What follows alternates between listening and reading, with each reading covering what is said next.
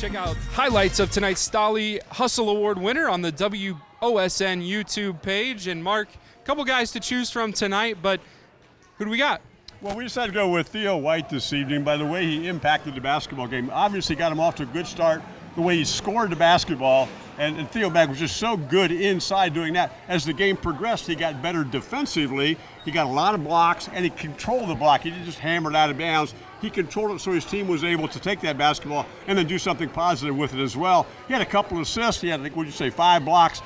Theo Maag, really good game this evening. Now they go right inside to White. He dumps it off to Maag, and an easy finish as he got in behind Laura. The head pass bobbled by Erford. He gets it back. Nice little jab there from Maag to get inside, and good touch on the turnaround. It's a left-handed player, shot that right-handed. Two now sends it over the top and right into the hands of Grant Schrader. Third turnover. Maag goes up. He's fouled but finishes through the contact. Theo Maag. Three-pointer on the way. That one's short, taken by Caden Erford. He gets the rebound. Here's White, another dump inside, and Maag finishes again. Theo Maag up to 9 of the Titans' 13 points.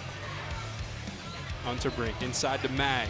Maag turns, pulls it with the right hand, and my goodness, he looks good. That was a wonderful move right there on the jump hook. Defense from the backside was able to get there to help, just missed it.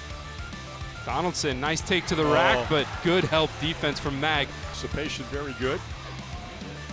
Laura goes back to the basket. He's blocked by Maag again. Make it 3 blocks for Theo Maag for the Pirates.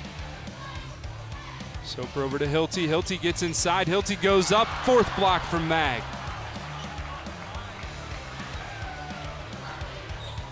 Now the other way. Titans with Buckland. Buckland over to Maag. Thought about the mid-range.